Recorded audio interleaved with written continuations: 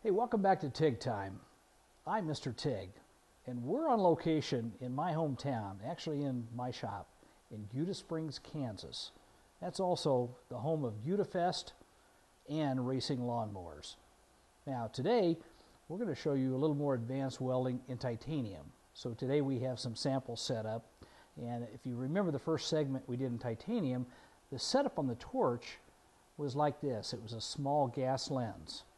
Now, what's critical about this is the orifice opening only provides so much shielding. So because it's a very narrow shield, you can only tack weld with this. Now, we're going to change this out. And just remember, the gas lens setup, you can put a gas lens on any TIG torch. This happens to be a 9 style torch, one of my favorite torches. And I'm going to take off the gas lens and a collet. And I'm even going to take off this little plastic or ceramic piece. It's a insulator, and I'm going to change it out. I'm going to put on this big insulator. I'm putting in a collet in here. Now, this particular collet is called a wedge collet. Now, a wedge collet doesn't have a split or a slit on the side, so when you crank the back cap, you're not going to trash the collet so readily. Now, this will lock in very nicely, but you need to know that once you lock it in with your back cap, it's there to stay. If you want to release it, you can't pull it straight out. You got to push it back in to release it. So I've got the 1/16 setup on here.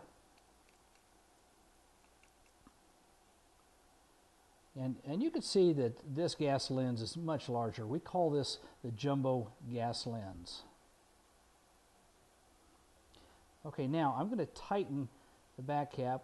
And once I do that, the tungsten is in place. But I really don't know at this point where I'm going to have to adjust this. So I'm going to push it back, release it, and make it long.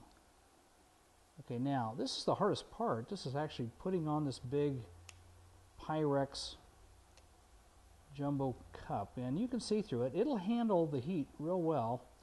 Now I'm going to put about maybe a 3/8 stick out, and now this setup you can do with any torch as well.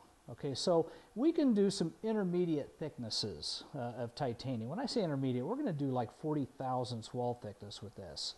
Again, the shielding pattern on this is quite broad, and because I have such a heat sink here, I'm going to be able to weld this complete. I'll tack it first, but I'll weld it complete with no other purging other than on this jumbo gas lens. And I'm going to introduce argon from the back side. And I'm going to run about 10 CFH of argon on the back side. On this torch itself, I'm going to run about 30 CFH. So I'm going to get my safety gear in place, and then we'll get started.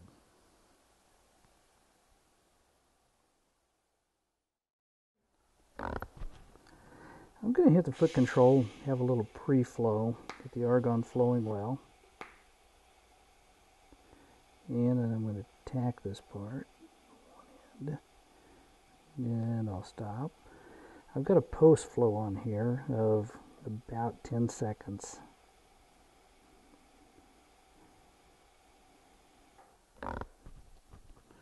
Okay, a little post flow, you can hear the argon. Yes, now it's flowing very nicely. Increase the amperage. There you go. And I got a nice tack. Got about 9 to 10 seconds post flow. So the argon will flow. Hold your torch in place while you're doing that. And you can hear the gas actually shut off. Okay, now I'm going to go back to the first tack. And I'm going to start welding. This is a butt weld, by the way. Good post flow, or good pre-flow as well. Okay, so this thing is wetting up very nicely, and you can see titanium very clearly. And as I dab, it tries to grab the rod almost like it's magnetic.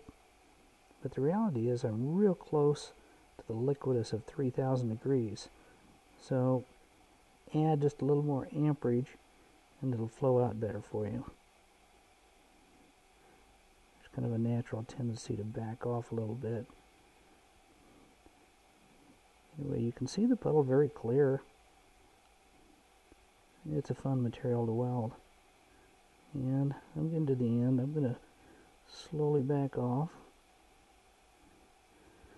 And I'm backing off.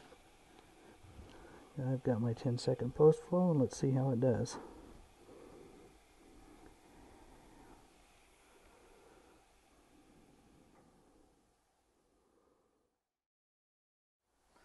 Okay, I've taken the plates out of the fixture, and you can see the color.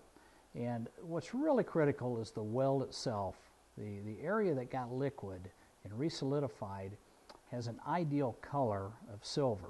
And you can see that this is pretty much there. Now, you'll notice some other hazy colors away from the weld. Those are actually far beyond the heat-affected zone.